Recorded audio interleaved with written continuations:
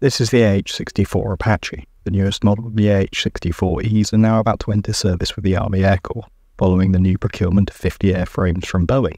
And it might be time to talk about the procurement, as the Apache is the backbone of NATO's rotorcraft close support, being operated by 5 member states and 19 international partners, and often being rated as the best attack helicopter in modern military service.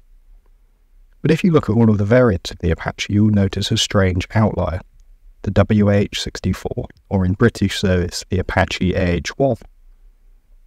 With a different radar, engines, fuel tanks and rotor blades, it was a licence-produced variant of the Apache made for the British military. Manufactured by Boeing in its Mesa plant in Arizona, it would then be shipped to the UK for final construction by the Italian firm Agusta-Westland, out of their plant in Yeovil, Somerset. All normal, right? It happens all the time. But if we go back to the procurement in the 1990s, we stumble across a story many in the Ministry of Defence would rather be forgotten. A story of political favours, insider trading, and backdoor deals that would unleash a number of headaches for the AAC going forward. So it's 1993, and seeing some limitations with the newly developed Lynx A7s, the MOD would put out a request. They're looking for a new attack helicopter with a focus on ground attack, and the procurement process would begin. Now, there were 5 competitors for this bid, but only 2 were taken seriously, the Eurocopter and the Apache. Just to run down the others. The Super Cobra was in need of modernisation, the Comanche is a fever dream, and the Munguska is shit. So with the trash taken care of, they could get to proper evaluations. And the 2 aircraft were close, but the fact the Apache had been combat tested apparently won over the AAC, or so they told the press. And this is where the stupidity rose its head. Now, to understand why military procurement contracts are normally very expensive, you need to stop thinking that politicians are just dumb. The way most politicians see this level of expenditure is normally in job creation and economic growth, 2 vote-winning buzzwords that they're going to need to stay in power. Now, if they procured the Apache, it would be made in America by Boeing. The Mesa plant employs 4,800 people and has around 600 subcontractors. And with £4.1 billion being spent, that's a lot of money going towards American jobs, and those jobs could be British.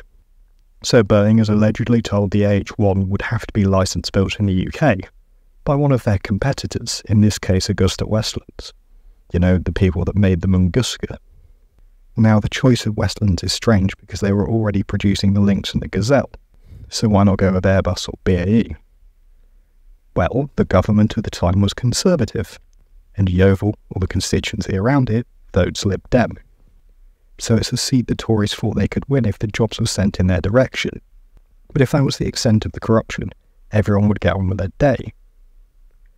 And this is where the story gets a little more dangerous. All of the subsystems for the AH-1 would also be built in the US, something the government couldn't stand for the same reasons. So they used the same trick and allegedly pressured Augusta into modifying the AH-1 to fit British-made components. The one that caused the most controversy was the engines. These were the TRM-332s. Now, from declassified engine statistics, these were the most powerful engines ever fitted to any model of the Apache, so by conventional wisdom they would also be the best, right? But with all that power came 2 major downsides. They ran significantly hotter than the General Electric T700s, which in the high temperature and low pressure environment of Afghanistan, where the AH-1s would see most of their service, made them very temperamental, something the Americans noted when operating alongside the UK. The second problem is the lifespan of critical turbine components was less than half that of GE's. Both of these led to longer maintenance periods more often, with less availability of spare parts and no ability for foreign maintainers to work on the airframes. This fact was made worse when they had to ship the helicopters back to the UK from Afghanistan in order to do a majority of this maintenance.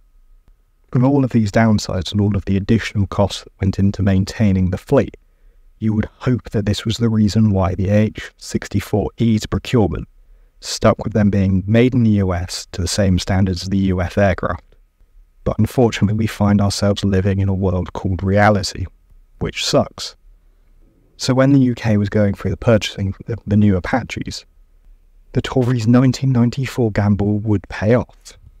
So in 2015, Marcus Fish would become the MP for Yeovil.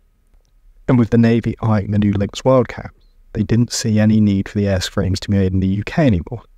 And for Rolls-Royce, well, they didn't make the RMT 332s anymore. That staple of British technology had been sold to the French company Safran. And with Tories having no appetite to buy French-made equipment, and no constituency they desperately needed to win over from the Lib Dems or Labour, the AH-64Es were bought into UK service as direct purchases.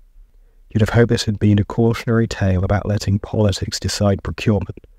So let me introduce Ajax, an IFV that worked well in Spanish and Austrian service, that competed against a CB90 which is better. And the Ajax won the bid because it would be made in the UK by General Dynamics UK in Wales. So Ajax procurement started in 2009, and that's a Labour seat. This is the bit that most of the public miss when it comes to the conversation around defence spending. Yes, defence contractors make a lot of money, and yes, the military-industrial complex is scary. But the reason why it continues has a lot less to do with politicians making loads of money, and more with them wanting to keep their jobs. Because all they care about is staying in power. And this is what defence contractors actually take advantage of. But this has been a Politic Chalkboard video. If you've enjoyed, consider giving it a like, maybe even subscribe. Do come back for more.